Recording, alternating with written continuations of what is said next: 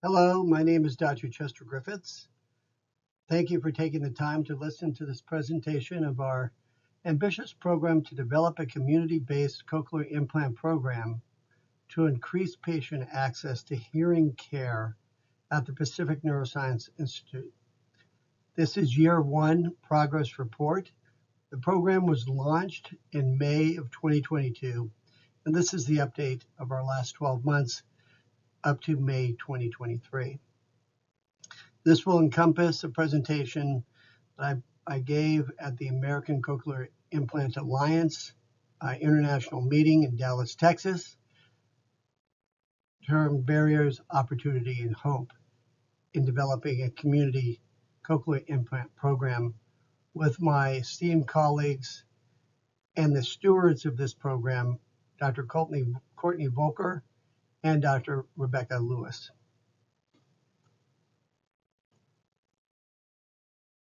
First, I'd like to give thanks and acknowledgement and appreciation to our supporters and our partners in this pursuit of quality healthcare in the neurosciences.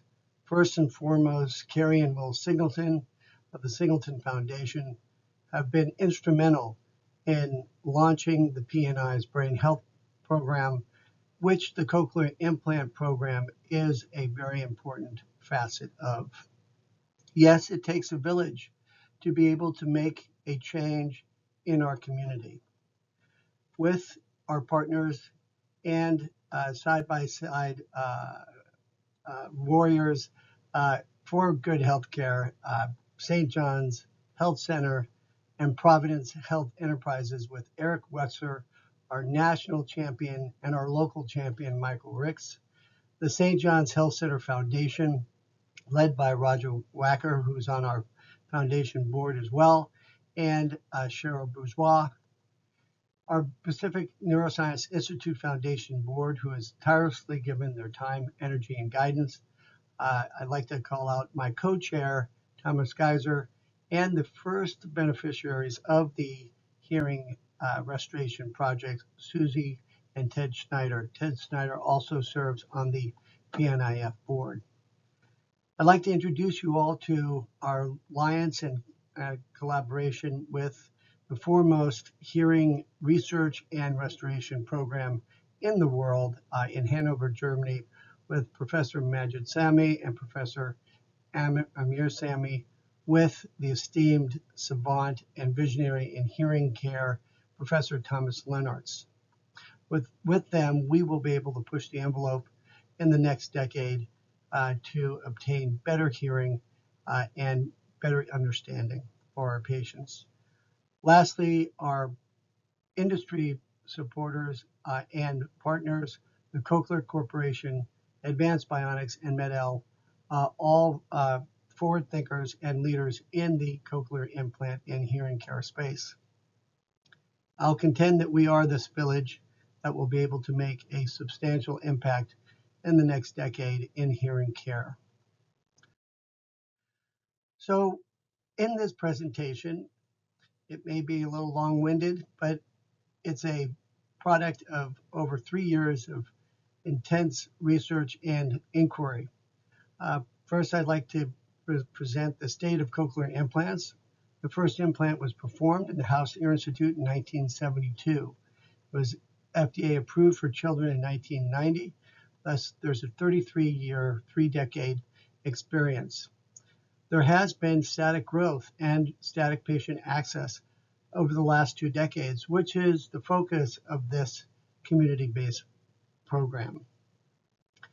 Defining this cochlear implant access crisis entailed some analysis of professional surveys, focus groups, and then some thoughts.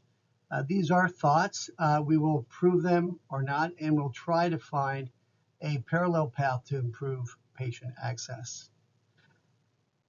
I'll review the PNI cochlear implant year one progress and our plans for year two, ambitious but achievable. The PNI Hearing Restoration Project was launched with the recruitment of Dr. Courtney Volker, an esteemed neurotologist with a storied educational and academic career, starting at Brown University, obtaining her PhD in neuroregenerative stem cell research at Oxford, performing her head, neck, and ear, nose, and throat residency at Washington University in St. Louis, her neurotology fellowship at the House Ear Institute. She was a professor at Northwestern, recruited to lead the program at USC, both in adult and pediatric cochlear implantation over the last 5 years, leading that program at Children's Hospital Los Angeles.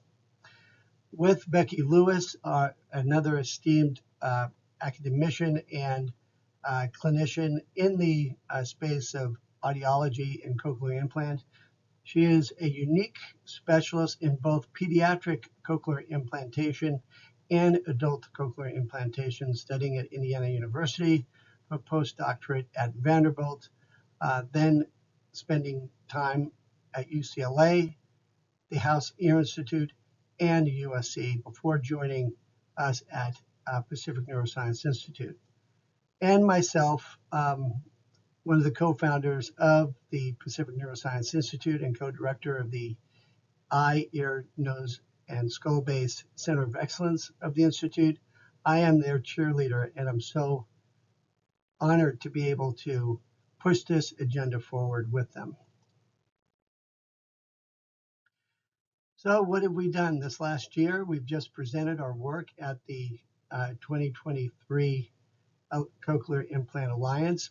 Both Dr. Volker and Dr. Lewis were given a seat at the table at the National Cochlear Implant Day presentation, where they presented our current status of our program, a novel program at that, and myself presenting our results of year one to the general participants and audience in the cochlear implant space.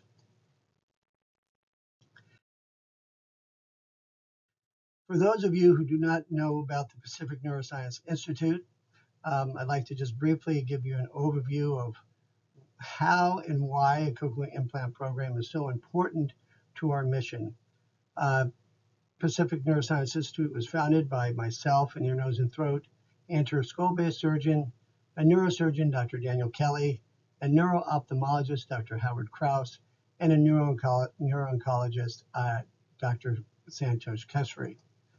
We primarily focused on personalized patient-centric care first, with a vertically integrated neuroscience care model, taking the promise of academic centers into a practice in our institute.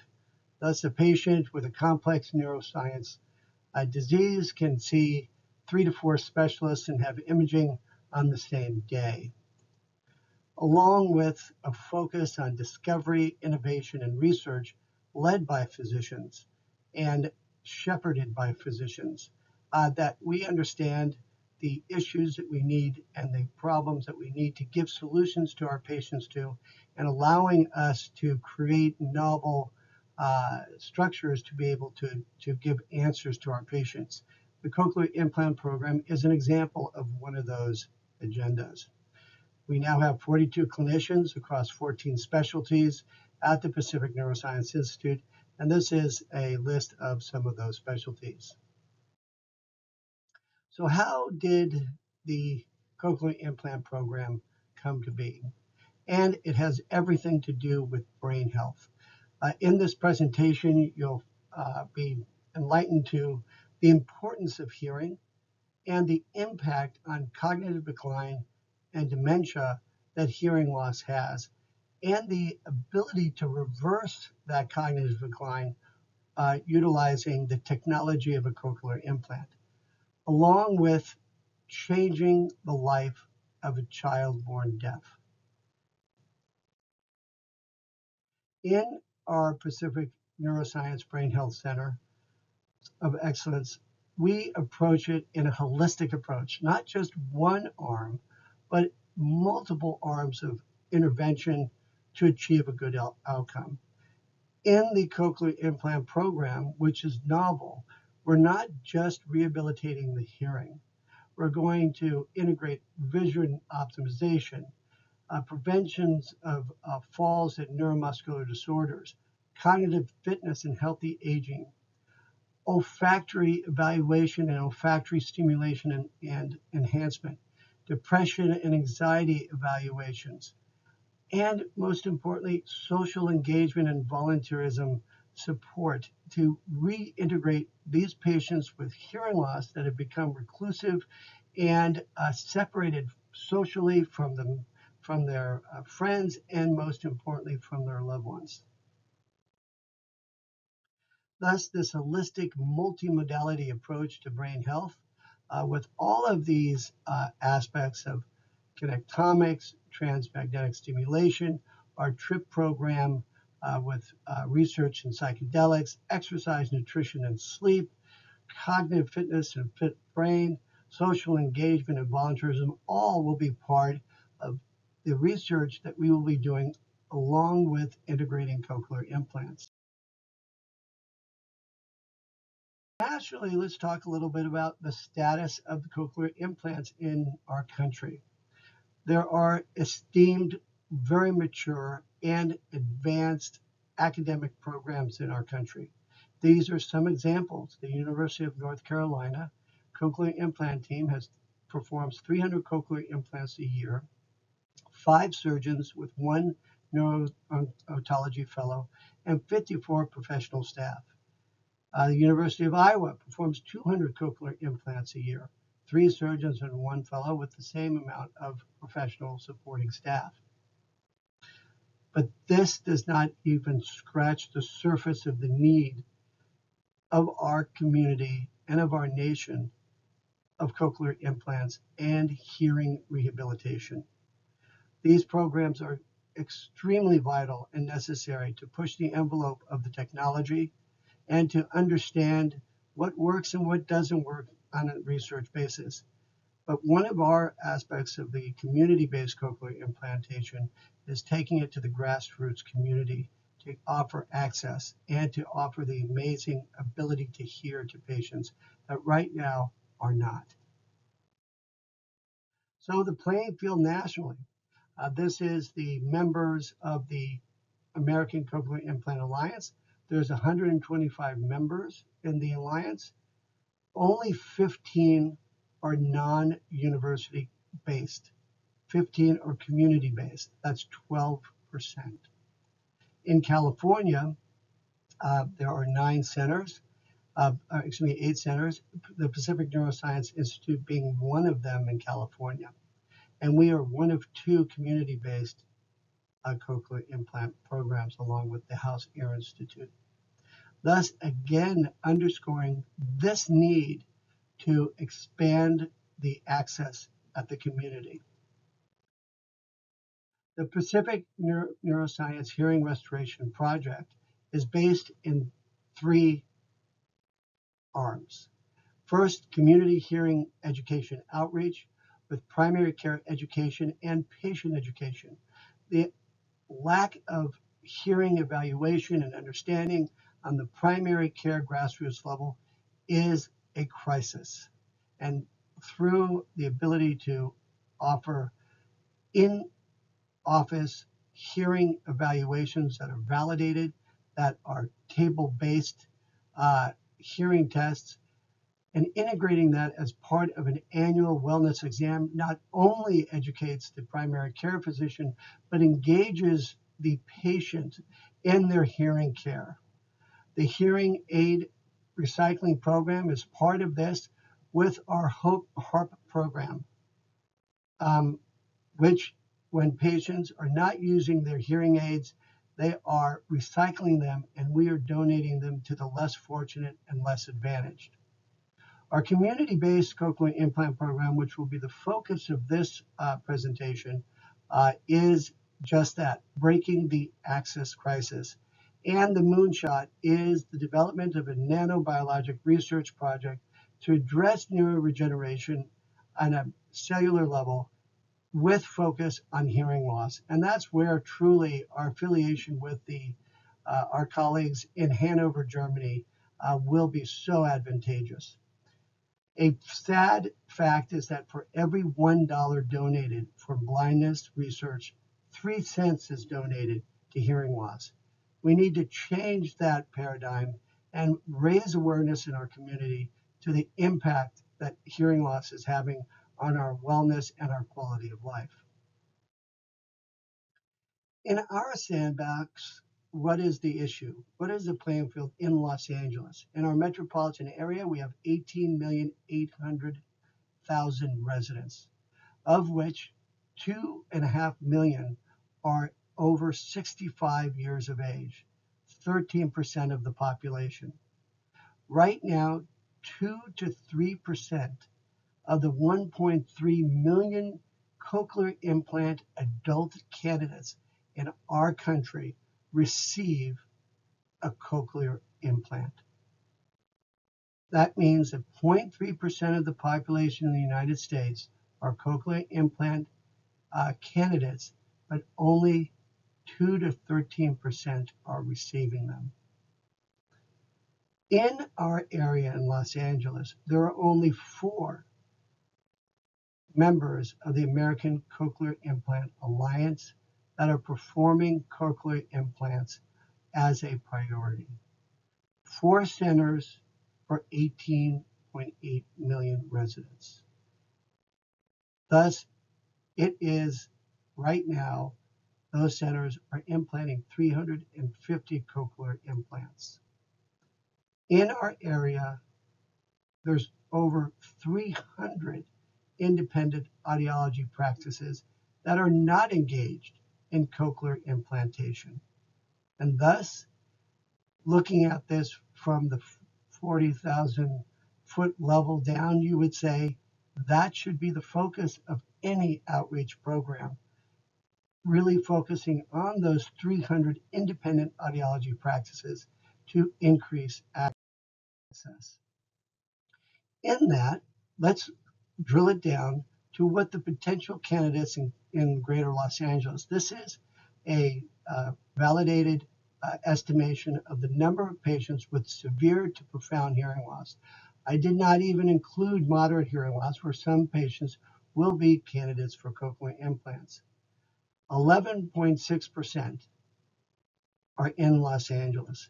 And when you look at that aspect, if you just look at the simple math of 0.3% of patients that would require cochlear implantation in Los Angeles, 56,000 may be candidates. But if you look at this graph and estimate it, it's anywhere from 62,000 to 15,000. And we are implanting 350 a year.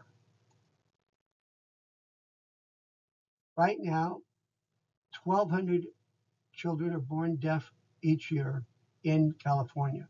So what are the potential newborn CI candidates in Greater Los Angeles? Approximately, if you look at the 1,200 born deaf in California, 47% of the population in California lives in the Greater Los Angeles area. That translates to 564 children are born deaf in the Greater Los Angeles area and are cochlear implant candidates. And right now, approximately 150 are being implanted. And this is supported by the recent published and presented UCLA Cochlear Implant Program. As you see, they have been increasing since 2019 from 12 children a year to 46 children in 2022. But that is only 8% of the potential.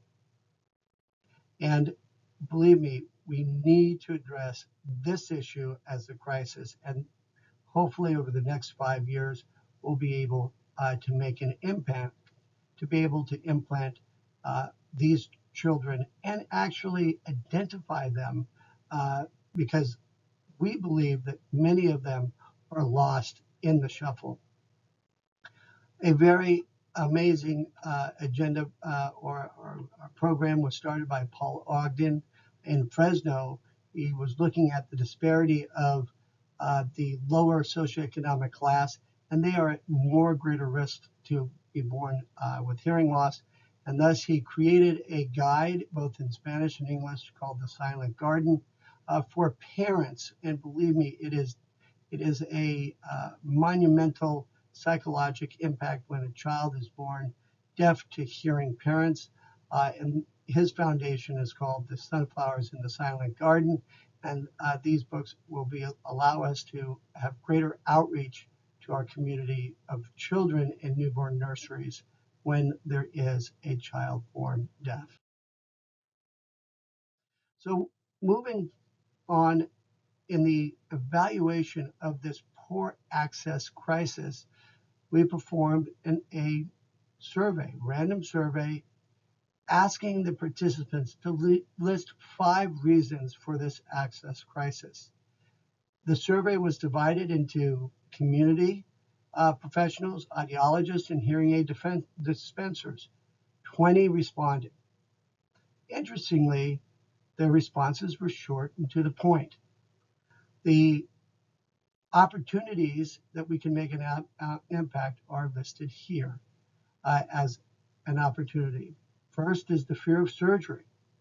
Cannot reverse once done. Patients saying they want to wait for better technology. 2 is misinformation about cochlear implants in general. The mythology of a cochlear implant, that it's brain surgery, that it's poor sound, that they may not fit the indications, that there's age limits. There's an opportunity to impact that. Geographic distance was to a CI center was one of the major points that was brought up by the community cochlear implant centers. This is another opportunity that this program may address. The appearance of the cochlear implant at this point is something that is stagnant and we won't be able to address. And of course, the cost of the procedure. Most patients fear that it will be very expensive to them, and that is an opportunity to educate the different programs, Medicare, Medi-Cal, CCS, and philanthropy to be able to soften those fears. Then we had the second group, which was industry representatives. 14 responded. Interestingly, the responses were passionate, long-winded, and detailed. Many pages on the list of regions and explanations. I think this really exemplifies the frustration of these professionals trying to increase access, but falling short. Number 1 was fear of surgery. Again, the first issue that was brought up by the hearing aid dispensers. The sophistication of the community audiologists, hearing aid dispensers. And I put this as a bias and a tremendous opportunity. The desire of community audiologists not to lose business or control of the patient. And when I look at this, again, a bias, and I would reframe this, and you'll hear this in the further points of the presentation, that it's not so much that they don't want to lose business or sell another hearing aid.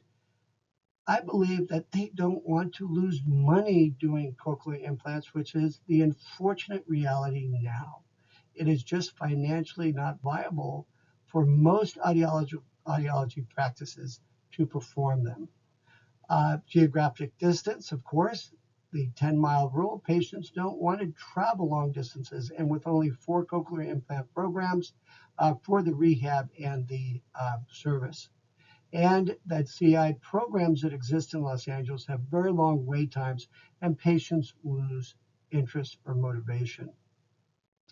These reasons are very, very addressable, and solutions can be made so that the access issue can be addressed. First, fear of surgery. It is not brain surgery, it's ear surgery. And looking at the published data with multiple studies, over 2,000 patients included, have concluded that age is not a factor in performing a cochlear implant. In fact, over 90 years of age, it gives so much benefit to those patients to be able to hear and their quality of life. It's an outpatient anesthesia performed under a deep sedation technique. The time in the surgery center is 3 hours, 2 hours in the operating room. Only a bandage over the ear to prevent blood clot formation is applied. 2% of patients have some transient dizziness related to the manipulation of the inner ear system, but that's the biggest issue that they may have.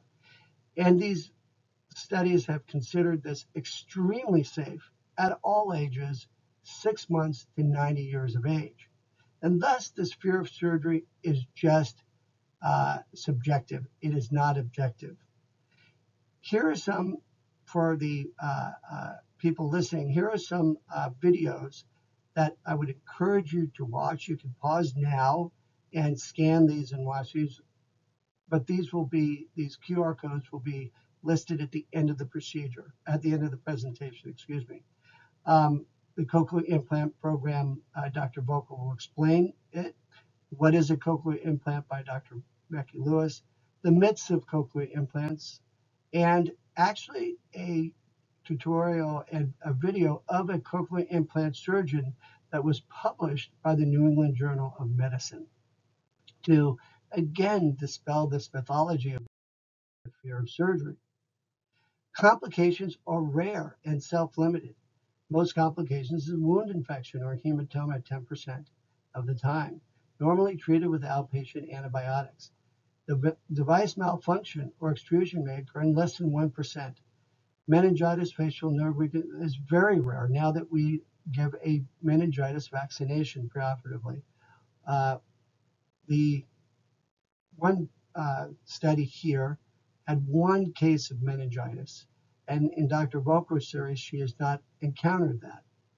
There is no stroke, no deaths, or no life incapacitating complications reported with a cochlear implant. And thus, again, this fear of surgery has to be dispelled as mythology. It's considered safe from ages up to 90 years of age. So let's look at the benefits of cochlear implants. First, the major benefit is in children, along with the major benefit in treating cognitive decline and dementia in adults. This is a study that was just presented by the University of Miami, looking at cochlear implants that were performed before 18 months of age, cochlear implants that were performed after 18 months of age in the pediatric population, versus cochlear implants that were not performed at all. And by age 6, the results are presented in this graph. This is the median graph of all children by age 6 and their performance in language, math, reading, writing, and science. In the blue chart, as you see here, reading, writing in children that were implanted 18 months or younger was equal or better than their peers. Imagine taking a child that has been born deaf, and with a simple technological intervention, they will equal their peers in educational ability and socialization ability by age 6. In the children less than language are equal to their peers after 18 months, and in no CI placement. And this is this group down here. So these are the children that did not have a cochlear implant. Their language, reading, math, and science scores were poorer than their peers. And thus, transitioning this group of patients into this group of patients with access of a technology that is safe should be a major social and political priority. Looking at the benefits of cochlear implants in adults. Again, looking at our brain health program. These are 3 studies that I'd like to highlight. In this study, 81% of patients had cognitive improvement after 1 year after receiving a cochlear implant. They had moderate to severe hearing loss. Their speech understanding was improved. They had decrease in depression. They had improved self-esteem and improved socialization. In this study, evaluating the impacts of cochlear implants on cognitive function specifically in older adults, the mean age of implantation was almost 80 years of age. They had overall a significant cognitive improvement after the cochlear implantation. And this is a clinical current review and opinion that was performed. They looked at 21 publications in the literature. They concluded that it is a low-risk surgery, it improves autonomy, and it improves quality of life in adults.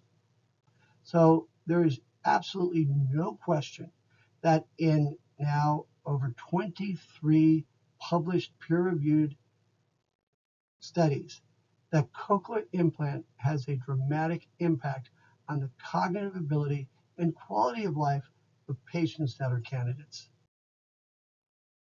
Let's look at the financial and societal benefits of cochlear implants, the cost beneficial and life impactful impact of this.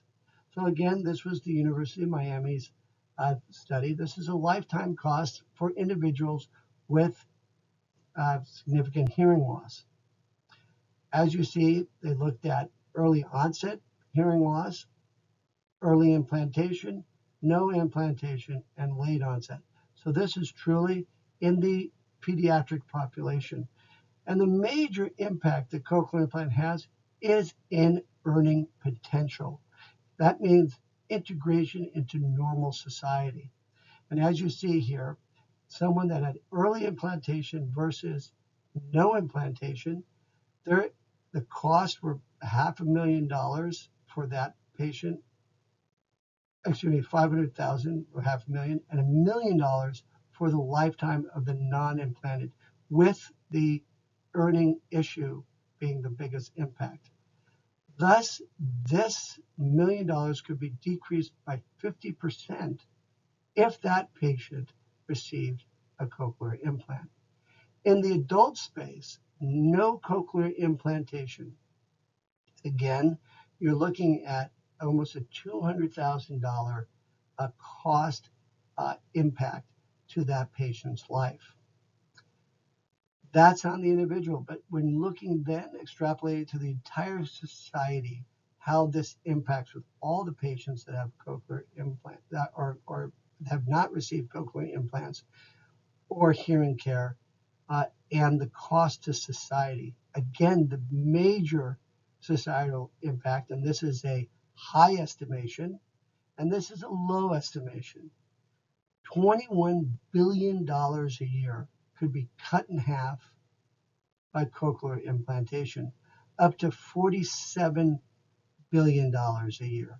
Again, looking at the societal cost of lack of access to cochlear implantation, that should be a major stimulus and motivator for our society and our political structures to encourage cochlear implantation for quality of life, wellness, and cost to society. So, what is our goal in developing a community-based cochlear implant program? First aspect was studying what exists. And I use this model here, inside out, which exists today, meaning the current research and academic programs are centered with all the services inside of the academic center. Thus, they then push the patients out to the community. Thus, the traditional model inside out. I would state that this model here is very important for research and innovation, but for actually delivering the care that is so needed, obviously over the last 2 decades, with the flat, stagnant growth in access, this model is currently unsustainable to address the needs for hearing care and cochlear implantation in our community. My hypothesis is a hybrid method, the outside in, meaning community audiology hearing health providers manage the CI patients, manage their patients that they have relationships with, receive the training and mentorship of the CI center audiologist, refer the patient into the CI center for the surgery and possibly the activation, and I'll go through the different algorithms that a community audiology practice can participate in. So the cochlear implant surgeon performs the procedure. Thus, the community audiologist maintains that long-term care relationship with the patient, and thus the geographic issues are negated and the access is improved. Thus, the outside-in model. And I would even go to say it's the outside inclusion model, including our community audiology professionals and hearing care professionals in this delivery system of hearing healthcare. Secondly, looking at our commitment to primary care provider hearing health education, including the primary care provider on the ground level and grassroots level.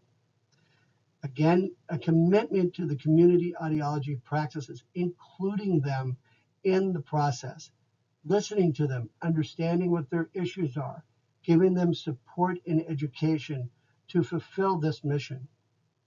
And of course, including you, all of you listening to this program, presentation, in the grassroots community philanthropic partnerships, because there has to be support to address this problem financially, to support outreach, research, and charity care, most importantly. Outside inclusion is the mantra of this program that we are going to try to expand and see if this makes an impact over the next 5 years. So what have we done in our first year of launching our community cochlear implant program? Well, first, it was fast and furious. We recruited our neurotologist, Dr. Courtney Volker, our community, our cochlear implant audiologist, Dr. Becky Lewis.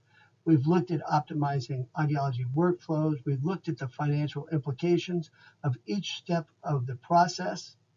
We have instituted a cochlear implant on-site coordinator, created a cochlear implant patient guide, have a community outreach cochlear implant coordinator, and we have a financial manager to help patients understand that process. We've enlisted in our group manufacturers and have had great manufacturer collaborations. And I will tell you, it's the tale of the three siblings. They all are part of the cochlear implant family. But as siblings are, they have differences, they have dominance and non-dominance, but they all have the same mantra and same purpose to push forward cochlear implantation. In that, I've studied and defined their unique cultures. I've looked at contracting issues with each one of them and tried to normalize the contracting paradigm to have same pricing structures. We've looked at this cochlear implant workflow management team, integrating them with our team on the other side, defining which tasks are taken up by which side, the manufacturer side or our clinical side.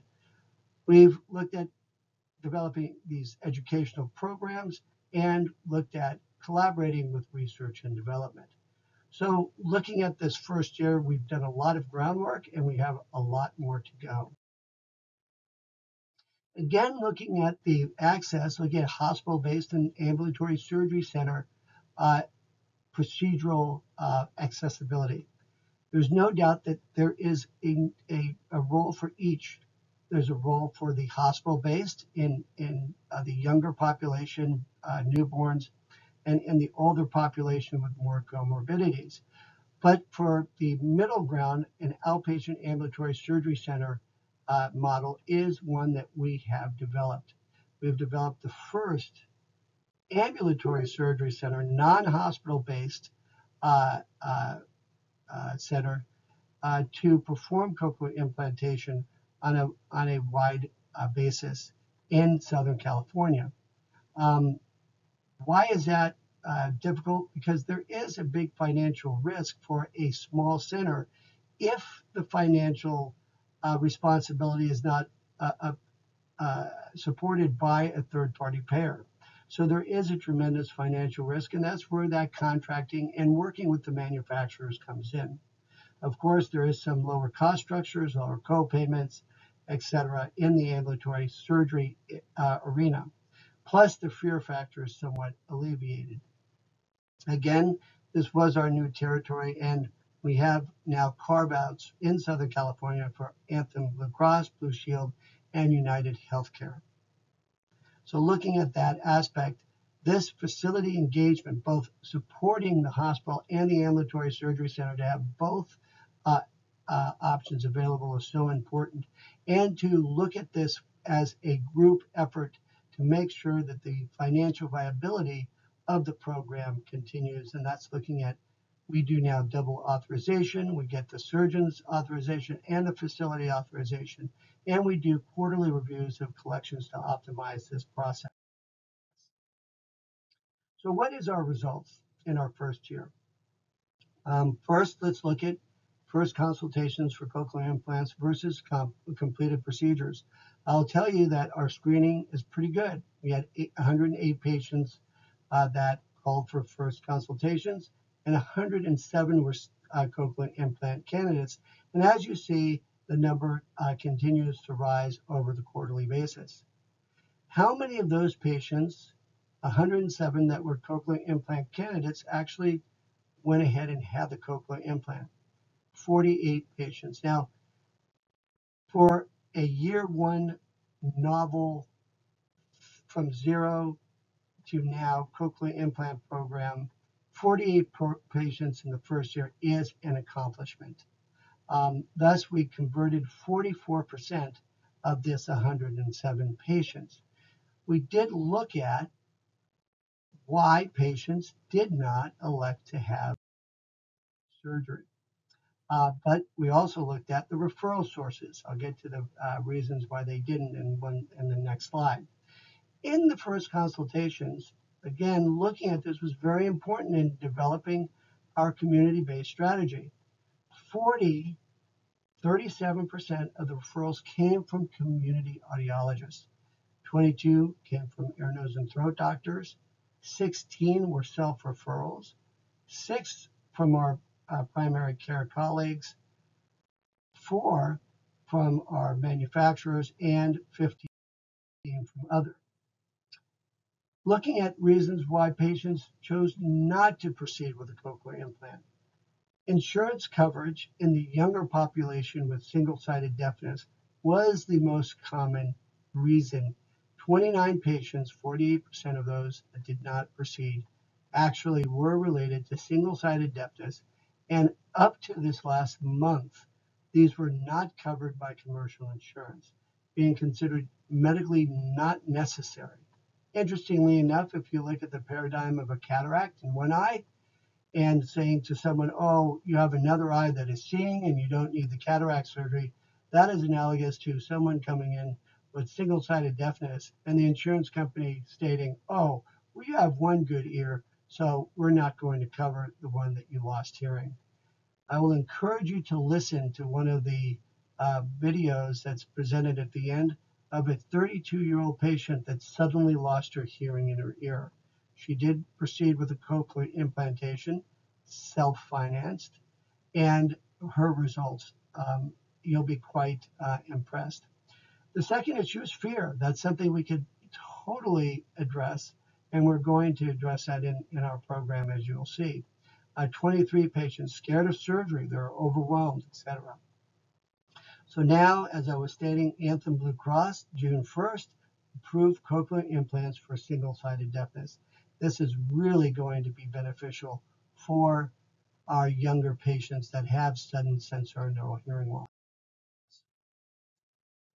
Again, in our first year, we have a non-university based newborn cochlear implant program. Here's one of our patients at 7 months being implanted, and there is a video of the activation that I would encourage you to watch. We have a multilinguistic Spanish and Korean cochlear implant access program, and I'd encourage you to watch the activation of this very successful Korean businessman who suddenly lost hearing in one ear and 8 months later lost his hearing in his other ear, became reclusive and isolated. And after his cochlear implant, after 6 years, he can hear for the first time. Watch the activation of his cochlear implant with his daughter in attendance. And of course, hospital-based and ambulatory surgery center access-based care. Here's our team at Providence St. John's operating room, and here's our team at the PNI Ambulatory Surgery Center. This is a great marriage to allow access to the patients. But what is one of the major barriers if you're going to look at a community-based cochlear implant program focusing on community audiology? Right now, first we have to reframe it. It's not that they want to sell another hearing aid or they don't want to lose business. They really don't want to lose money doing cochlear implantation. And on Main Street, that is an important issue of keeping the lights on and being financially sustainable. Right now, for the 1-year rehabilitation, activation, evaluation process, the commercial insurers and and Medicare reimburse for all that care $1,600. That does not come close to the financial resources and man hours, which is about 20 hours plus, to optimize the impact of the cochlear implant. So one of our areas of research and development is how to optimize reimbursement for audiology services on the community level. At universities, they have an advantage from increased reimbursements and other financial incentives to be able to support these programs. On the grassroots Main Street level, those programs aren't available, and thus this is a very important impact that we're going to be studying and evaluating with our community-based audiology partners. In that, the community-based audiology inclusion really includes education and support. The purpose is to overcome the geographical and knowledge barriers, fostering local patient care, fostering the relationships that have been developed over many years, decades, or longer, and giving the technology confidence to those community audiology practices. So first is determining how they want to be involved. Do they want to be involved in the activation process or not? Do they want to only be involved in the rehabilitation process or not? Do they just want to be a referral base with long-term support upon us returning the patients to their practice? Each audiology center will determine what level of involvement they will have. But the most important is that they will be included in the process. Creating a basic and advanced certification process to overcome the knowledge barriers.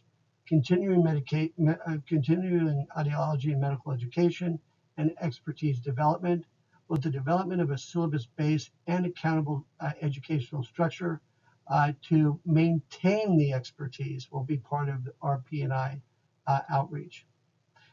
And most importantly, for these community-based audiologists, ease and immediate accessibility to the cochlear implant experts, both surgeon and audiologist. Dr.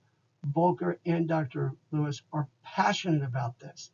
They are passionate to be available, and they have a love for educating and supporting their colleagues. As close as a phone call or as close as a text message, accessibility to support this effort. Optimizing this teamwork is equitable audiology financial reimbursement for services rendered. Naturally, any business person realizes that there has to be equitable financial stability. One of the things we've studied and done is we've looked at all of the services, covered and non-covered, and looked at the model of co-management and looking at patient service agreements, platinum plans or gold plans. For those patients that can't afford it, they would choose a platinum or gold plan.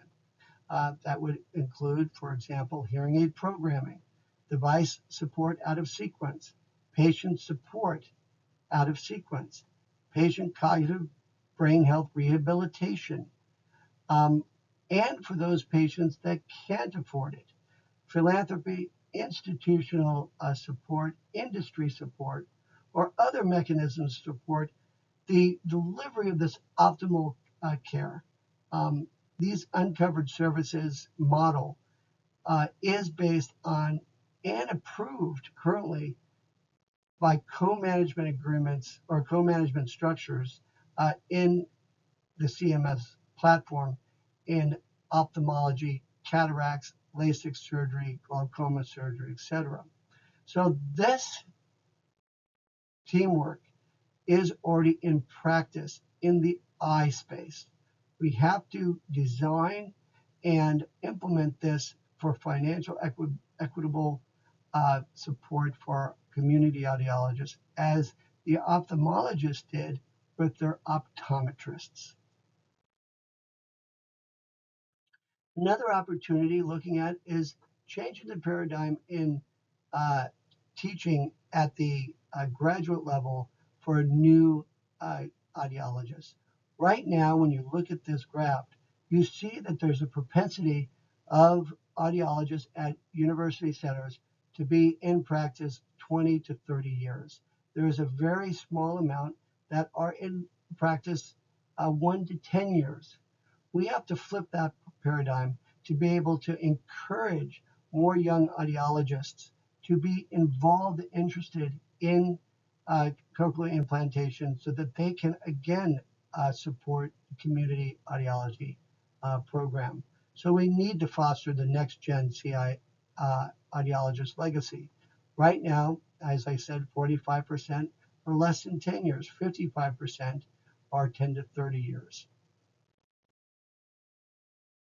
Another opportunity again is to this audiology community inclusion, mentoring the community audiologist, the patient stays with the community audiologist, the education programs that I had previously reviewed, and to continue our focus groups and understanding and communication with these groups to develop this program.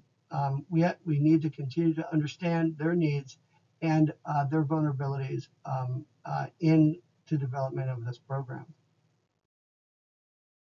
So what are our goals? Year 2, yes, they're ambitious and achievable. We'd like to pilot 12 community audiology clinics to validate this out-in model.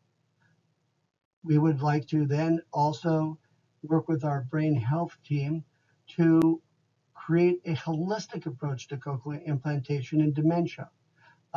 Currently integrating and starting research in integrating all the methods of support of cognitive rehabilitation.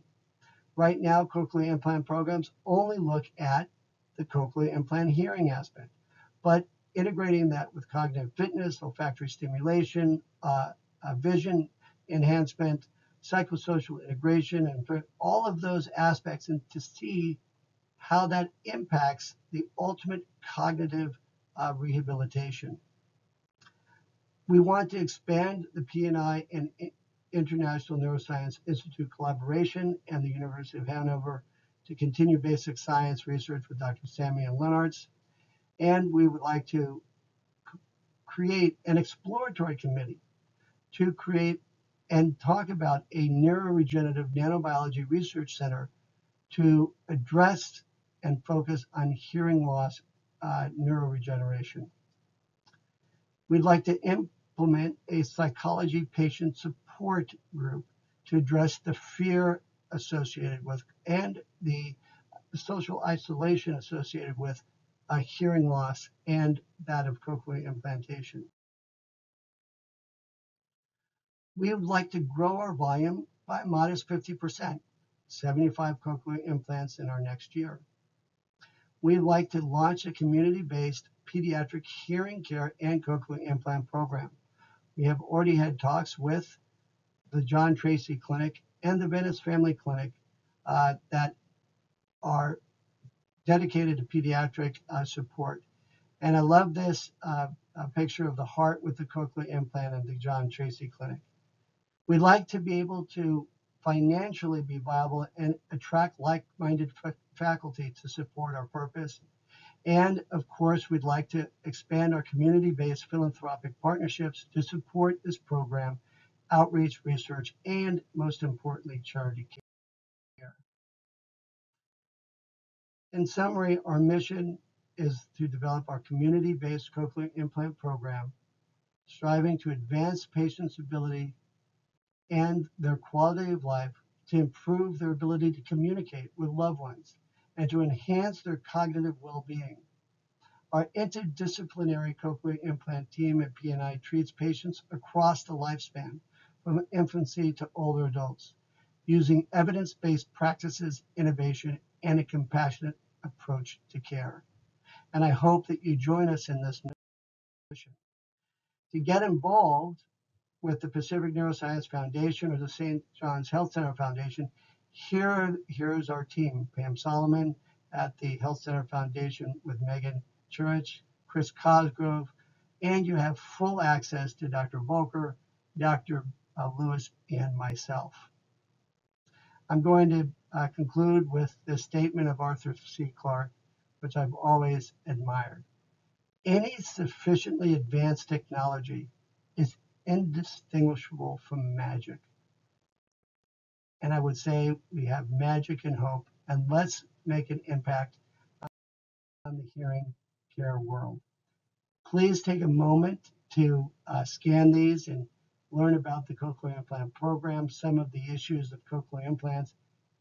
Witness the activation of cochlear implant, even witness the cochlear implant surgery in the activation process of a newborn and a older adult, and hearing for the first time, and the testimonial of a 32-year-old that lost their hearing and now can hear again.